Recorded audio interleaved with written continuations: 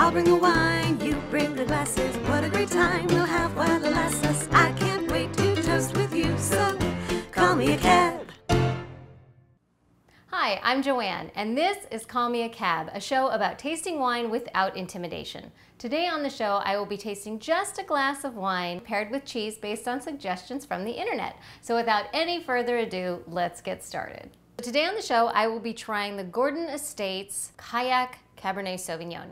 It is 100% Cabernet from the Columbia Valley in Washington. It is aged in 80% French oak and 20% American neutral oak. I'm not sure what that means, but I'm very excited to have a 100% Cabernet. I feel like most of the wines I drink tend to be mostly something with a little bit of something else. I don't know that I've ever had a 100% Cabernet. It says right on the label, estate grown. When I look at a lot of wines, they tend to be from all over. So I feel like this is a single source, single grape. We're gonna go ahead and taste that, and we get to pair it today with a Roquefort cheese and then something called a Chimay Autumn Cheese. Now, the world of the internet did not tell me to pair this with this. This was something that was available at my Trader Joe's, and so I picked it up. Let's get this bad boy opened. Here we go. Now we'll give it a little swirl. It's pretty. I got a piece of cork in my wine. I don't know what y'all do when you get cork in your wine. I go for it, try to get it out. It's a lost cause. Okay, so from the looks of it, it's literally a really good match with this grape right here. Kind of light like a Pinot, which is weird for a cab, but it's 100% cab. I've never had a 100% cab before. All right, let's see the smell. See the smell? Smell the smell. Let's experience the smell. When people used to say they could smell oak, I never knew what that was, and maybe it's just because I haven't gone around smelling enough wood, but there is a smell that I smell a lot in wines. I think it might be oak, which makes sense. So I assume that's what I'm smelling. And in fact, if I think about like a barn or something. Hopefully it doesn't taste like a barn. Have you tasted a barn? They're delicious. That is the one prevalent smell. It's a very strong smell that before I wouldn't be able to put my finger on, and I think that's the oak smell. And maybe some grass in it, like a farm. Like a new farm. Like you just got this farm. There's grass and there's wood, but all the animals haven't pooped all over. It smells like it smells, and it doesn't smell offensive to me in any way. So let's see what it does on the palate. Oh, okay, that's interesting. It's like just mildly tart, which I'm not usually a fan of in red wine, but it goes away right away. It has virtually no finish, which I love that in a wine. I do like the wine. I'm gonna say, I don't know if this flavor translates to anybody else. It makes sense when I say it to me, what I think it means, inky. Do you remember when you used to smell those magic markers when we were kids? Not that I did, because that would be so wrong, but you know the ones. Those ones that were in like the metal case that you made like posters with. Okay, anyway, whatever that smell induced in my little child brain is the same thing that this wine does in my adult brain. It invokes that, whatever that was joyous. I did really like the way those markers smelled. And this doesn't smell like those markers, but if this makes sense, it tastes like I imagined those markers would taste. And maybe like a little butter, a little inkiness, a little flim-flam.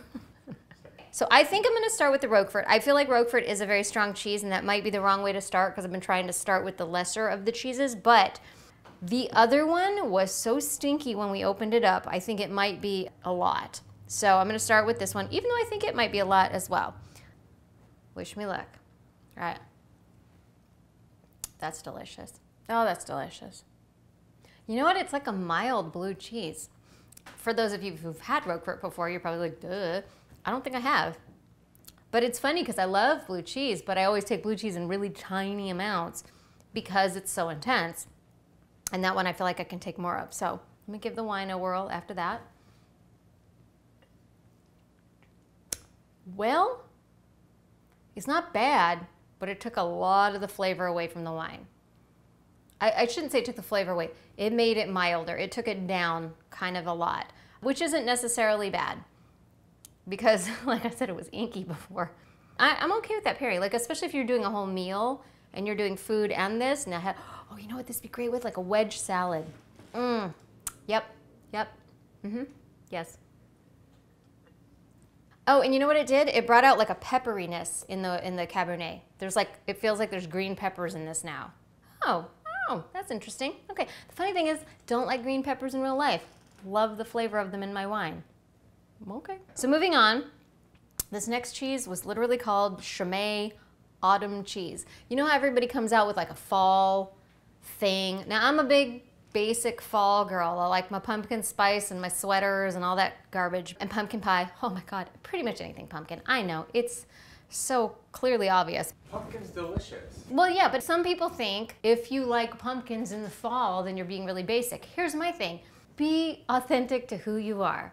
And I am authentic to the fact that I have about one pumpkin spice latte a year, and it's amazing every time.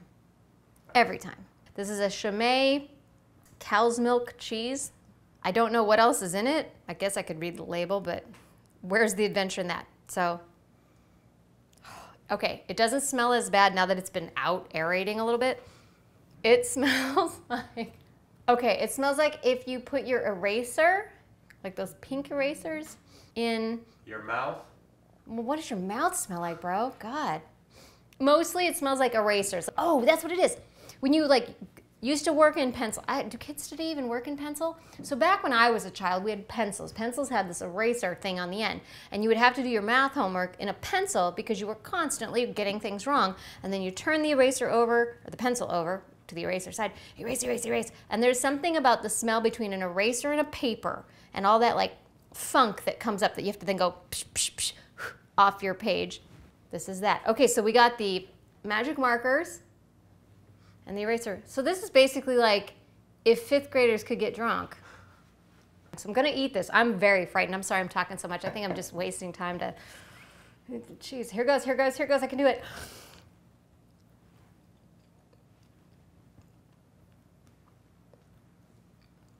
That is the mildest, butteriest, like it's nothing. This is not offensive at all. And I'm eating the rind and everything. This is fine. Why do you smell like that? It's so good. I'm standing right here. It has like the teeniest, tiniest little bit of a strong cheese, like the teeniest, tiniest. And the rest is just like a good, buttery, creamy, soft. Why do you smell like that? All right, let's see what happens. Okay, that cheese makes this fruitier. This suddenly has like berry notes, like a lot of berry notes, like blackberry, raspberry. Wow, wow. If you're the person that likes a fruity, jammy kind of, I would say more fruity than jammy, if that breakdown makes sense to you. I can't believe that cheese tastes as good as it does because it smelled awful.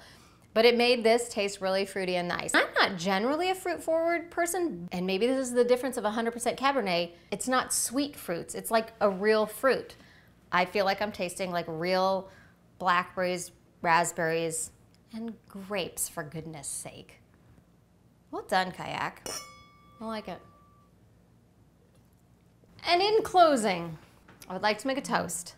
In honor of this 100% Cabernet Sauvignon, I would like to encourage you to be 100% you, whoever that is. I'm trying every day to be 100% who I am. And it's freakishly more challenging than it should be. But here's to us. Cheers. But I'm a bad person. Then be 100% that bad person, babe. 100%. I can't wait to toast with you, so call me a cab.